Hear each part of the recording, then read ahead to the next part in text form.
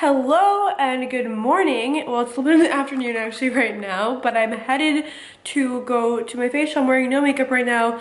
I'm getting my third facial ever. Not ever, but of this, like, basically started like a treatment series to clear up my skin. I'm going to a dermatologist and getting facials once a month, and I'm kind of like bringing you guys along on the journey in case anyone else has similar skin or has wanted to clear up their skin and has tried lots of things, lots of products, and I don't know, I'm always curious to see how other people did it and what facials and what things worked for them. Last time I had red light, I recorded the thing, so I'll just link the video for my last facial. I recorded the entire facial, like step by step, like have my camera with me as she does the entire thing. I also Insta story the entire process, and if you're curious, I go to Joyce Marie of Beverly Hills. Not getting paid to say that, that's just who I go to. I get a lot of questions. She's amazing. I found her because she was the #1 esthetician on Yelp, and she's been an esthetician for over 40 years, so she's super experienced and she's the top esthetician in the Beverly Hills area. So I trusted her, I went to her, loved her, and now we have like kind of like a 6-month program or like plan to get my skin on track. I'm here for my third facial with Joyce of Beverly Hills, and today we're gonna do another facial to start off the new year. And did you want to tell them what we'll do today? Yeah, I think today we're going to do some microderm on you to help exfoliate all that dead skin from the holidays and the dryness that occurs because it's so cold outside and people are really lacking in moisture. So we want to get rid of the dead skin on the surface and add some more moisture to the skin, and it also helps to clear up the breakouts. Right now we're starting off with microderm. Do you want to talk a little bit about what that does? Yeah, the microderm is a physical exfoliant, and what it does is it exfoliates that top dead layer of skin. And in your case, it actually is going to be a little bit more gentle than using the chemical exfoliant right today because, you know, it's been a cold winter, and sometimes I think the physical exfoliant does a better job, and it also can help clear up breakouts as well. It feels really nice even after your skin looks a lot brighter, I've noticed, right after the microderm. So we just steam my skin in time to do extractions, and then do you want to talk about why extractions are important and how they help your skin overall? Yeah, well, extractions should really be done by a professional, not by yourselves. And you have to prep the skin, so we prepped it by doing exfoliation, steam, it softens up the impurities. I used a solution that helps to change the pH, so it will emit from the pore easier. But you have to be careful to not over-extract as well, so it's kind of like a fine balance. But once you get the sebum out of the pore, then the pore can heal up and the skin will look better quicker. Okay, so now I'm doing the high frequency. The high frequency emits an ozone gas that helps kill bacteria. And so we do this after the extraction. It's best done over gauze. It allows oxygen to flow between your skin and the electrode. And so this is great to do after extractions to help heal the skin a little bit quicker and make the breakouts go away faster. This is a light stem. I use this tool after I've done extractions, and it's great because it's got blue, red, and amber, and the blue light kills the acne P bacteria, and the red light helps with inflammation. The amber is great for collagen and elastin, and so it ends up looking like this. And we're going to put Polina under this lamp for 20 minutes, and actually it's going to basically go just like this for 20 minutes, and it's very relaxing, collagen and elastin. And so it ends up looking like this, and we're going to put Polina under this lamp for 20 minutes, and actually it's going to basically go just like this for 20 minutes. And it's very relaxing, and it's going to help heal the breakouts and make your skin look luminous. It really helps depuff, especially after extractions. I've noticed it helps like calm down the red. Yes, because right after my skin's super red, and after this it goes down really quick, and also my skin's like tighter the next day, so it's really awesome. So we just finished doing the red light for 20 minutes, and now we're about to do oxygen, but first we're going to apply some vitamins, you were saying? Yeah, vitamins A, C, and E, and this will be penetrated into the skin and will also be penetrated when I'm using the oxygen. It helps to heal the skin, add moisture to the skin. I'm also going to use a little jojoba, and I'm going to put a warm steam towel on your skin to penetrate the oils, and then we'll do the oxygen. The oxygen's really nice because it helps your skin look really, like, I would say dewy, right? Like after we did it last time, super glowy. It's very smooth, makes the skin feel really smooth and calm. calms it down as well. So now I'm going to apply the oxygen. There's a serum first, and then as we use the serum, then I go back in and I just hit the button, and then it's got just pure oxygen. And bacteria cannot live in a climate where there's oxygen. So it helps to kill bacteria, heal the breakouts, as well as hydrate the skin, because I'm using a hydrating fluid with it. Doesn't it feel great? It's very like cooling and soothing. Yeah. When did this come out, and like when did it become popular, would you say, this tool? Oh, it's been a while. I would probably say close to 20 years. So it's been in facials for a bit now? Yeah, it's been in facials for a while. Yeah, because I notice my skin, it helps to be like plump after everything else. Yeah, and also calm it down. Hydrates. Yeah, and also calm it down. hydrates. I'm back from my facial, and I just had extractions and everything like that, so my skin is really red and puffy and inflamed, so I really apologize. I can't even believe that, I don't know what it's come to. Before I'd be like fully glad every time I'm filmed. Now I'm like coming online like no makeup, skin's broken out, post extractions, you know, 2019 hashtag real raw. But I hope you guys enjoyed seeing the process of the facials. Again, I'm not getting ready to talk about it all. I just got so many questions about what actually I'm getting done, and I figured, I'm making tea right now. What's tea in this in this cup? If you know, you know.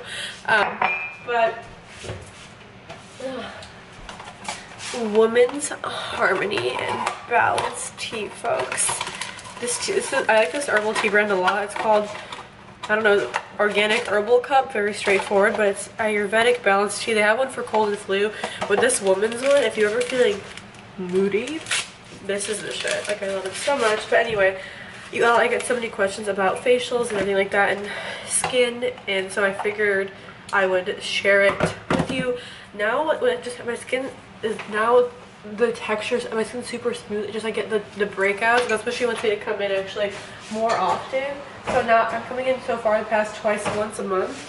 But she was like saying breakouts usually happen within like usually if you're getting breakouts, they happen like in quicker cycles, kind of like your period cycle. So she's like, I want you to come in earlier, so if little things start popping up, she can extract them before I pick at them or before they turn into full-blown breakouts. Also, I got a whole new like kind of skincare system. I ordered it myself off of Sephora. I basically started doing a ton of research about skincare. My best friend in New York, she's actually an esthetician too, so she's super helpful. And I watch a few people who are estheticians online, and I just had like a phase where I got super into it, basically finding like the main ingredients in skincare, like hyaluronic acid, peptides, AHAs, things like that, vitamin E, the things that really do help your skin, things that you do need in your skincare, versus having skincare that's just like pretty packaging then loaded with shit. And now Sephora does label clean, like clean at Sephora. I'm sure you've seen that in the skincare finally. So it's helping people, guide people towards the products that have less things in them. Some products, I've looked at my labels of even of like really popular things, they have so many ingredients of like so many additives and so many fragrances, and fragrances over time actually cause, like if you're using a product with fragrance on your skin, it causes wrinkles over time. And if you start researching skincare, you'll get lost online. So if you started it, just like, you'll get ready. But basically, the best skincare are the ones that have obviously less ingredients, cleaner ingredients, preferably organic ingredients, but preferably the things that actually work, and that's all you really need. So I found this line called Dr. Robux. I wish they would sponsor me. If they're watching this, please sponsor me, because I'm obsessed with your products. I researched them for a really long time. I ordered a lot from them. I ordered some stuff from Go To Skincare. But basically, I found products that just had the key things that are known to work, and I kind of talk about them with my esthetician. I was talking about like the key things like salicylic acid or AHAs, or things like retinol, or things that really work, and found products like that to create like kind of a new skincare routine. I guess new year, new me. I don't know. It's hard for resolutions because I honestly already work out every day and I eat healthy for the most part. Like I still will have a cookie or ice cream here and there, but I'm not gonna cut that out. I don't know. I really enjoy.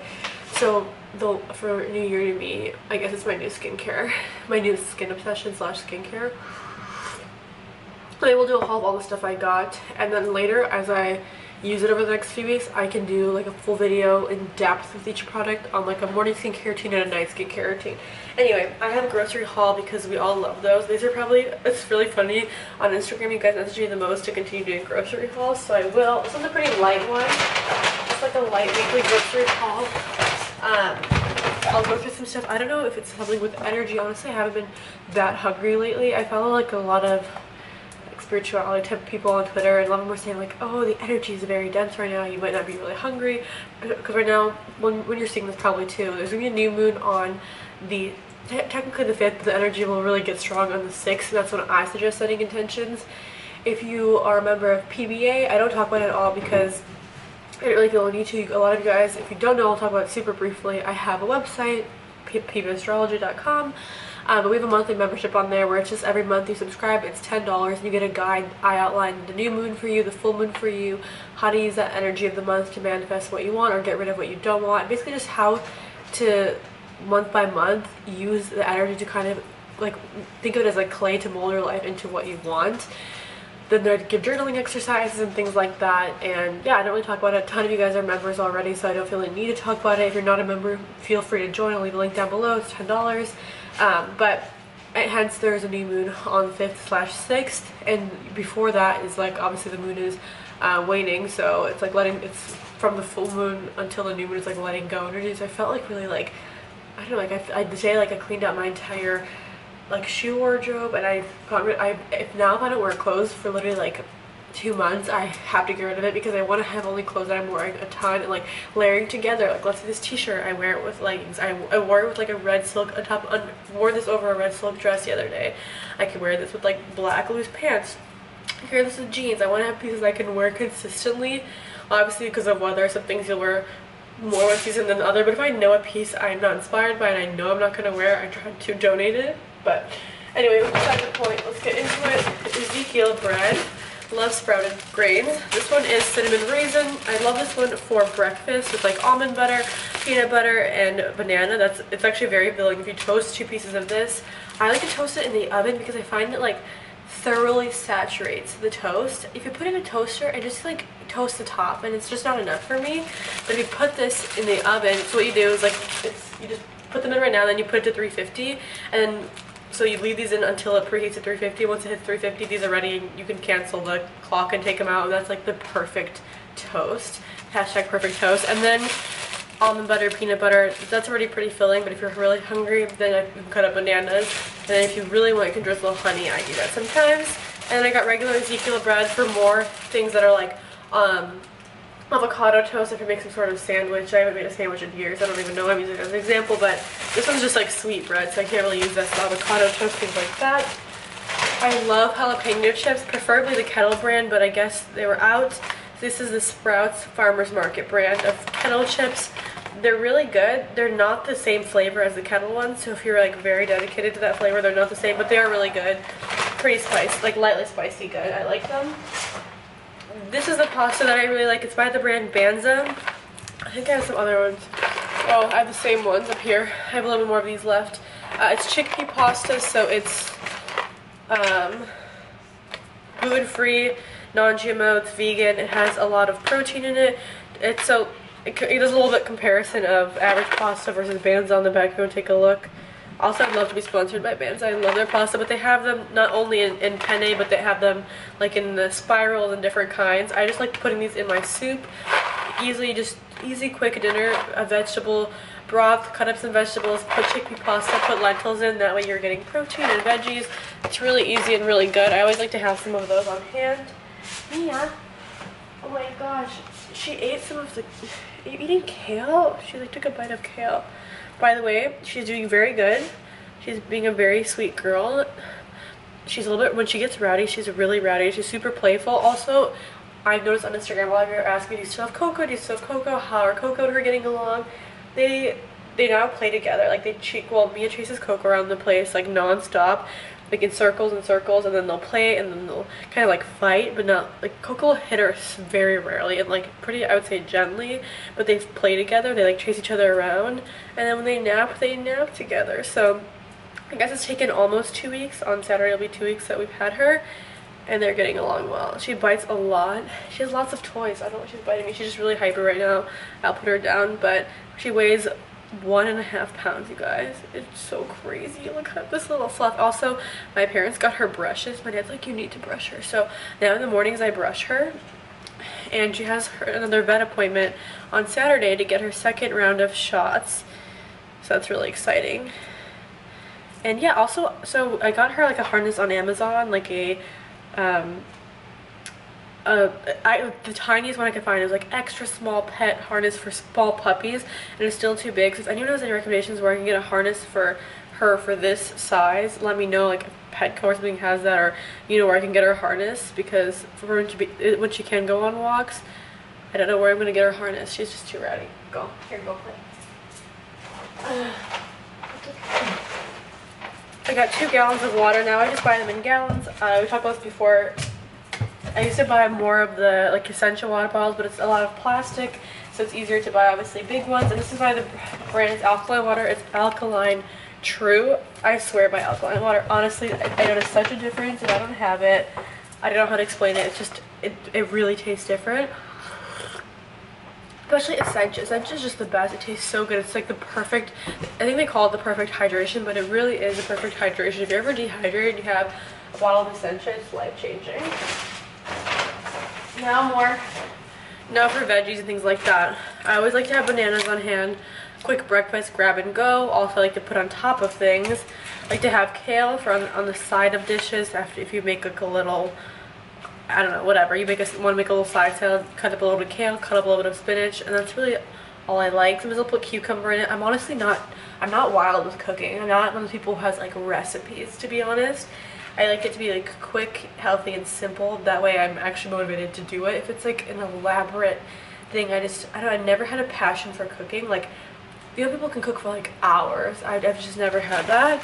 Maybe later, I don't know. Next we have 1 green pepper and 1 red pepper. I used to buy 2 of each, but then sometimes I wouldn't use all of them and then I'd throw one away. So I made a resolution, but I thought, wow, I really should not buy as many peppers and just until if I eat these then I can order more. So here they are. They look very different. It's like me versus you. I don't know. Okay, anyway, we got a lot of Brussels sprouts. I have that Brussels sprout recipe that I've shown actually. I think it's called like Cooking This Changed My Life, but I show you like how to make, you want like kind of like Asian inspired Brussels sprouts, one of my fancier dishes, but it's really, really good. And like if you want something salty and satisfying or like spicy, that's what I make, and I still feel pretty healthy about it. So I got a bag of Brussels sprouts. Finish, because when we finish this, then you can get more. Because sometimes I'd get like 2 things of kale, 2 things of spinach, and then you don't finish it, and because it's organic, it goes bad quicker. So I'm just trying to be, again, I don't want them to use the paper bags with the Instacart shoppers. It's like a rule too or something. Like I'm running the nose loss next time. 2 Honeycrisp apples, 2 onions. I really actually enjoy onion. Okay, every time I ask them to get beets, they get radishes. Like, it's like, do they not understand? Every time, I'm not kidding, I select beets and they get radishes. This is the 2nd time it's happened. I don't even know what I'm gonna do with these radishes. Does anyone know a good radish recipe? I'm gonna like, maybe I'll just cut these up and put them in a salad. I've seen that at restaurants. Then 2 avocados. They're hard, which is good, so then they'll get ripe in a few days. Avocado toast, or even just a cut up on the side of a dish and just add something. What's also in here? Oh, Khalifa Farms almond milk. I like to mix this in my morning matcha, mix it in coffee, also in oatmeal. This is the regular unsweetened one, you know, less sugar where you can. And then this is the vegetable broth I was talking about. You can obviously make your own, but some of us aren't like that. So I get this one, I really like it. And then you can cut up like potato and have it cook, and then you can cut up onion. That's what I can think of right now. And then you can put like lentils and then the chickpea vanzas in there, and then really quickly you have a soup. That's pretty much it. That's everything that I got. I would say this is a pretty average haul. I still have some other stuff like protein and things like that, so if you're wondering like where is the protein of this haul, this is more like I run out of side stuff more often, like fruits and veggies and bread and things that I'm consuming like more often. But yeah, that was my grocery haul. I hope you guys enjoyed. I will continue to do these. I know a lot of you guys enjoyed them. Let me know if there's any grocery suggestions you have or any recipe suggestions you have. If you also feel like you eat healthy but like quick, kind of easy things that you can like know that you're gonna make, almost like plan it out, like, oh, for dinner I'm gonna make this and this on the side, or for breakfast I'm gonna have almond butter toast, like things that you can know that are healthy and easy. Let me know. I will link the Brussels sprout recipe if you want that one. It's really easy to make and super, super good. And yeah, that's pretty much it.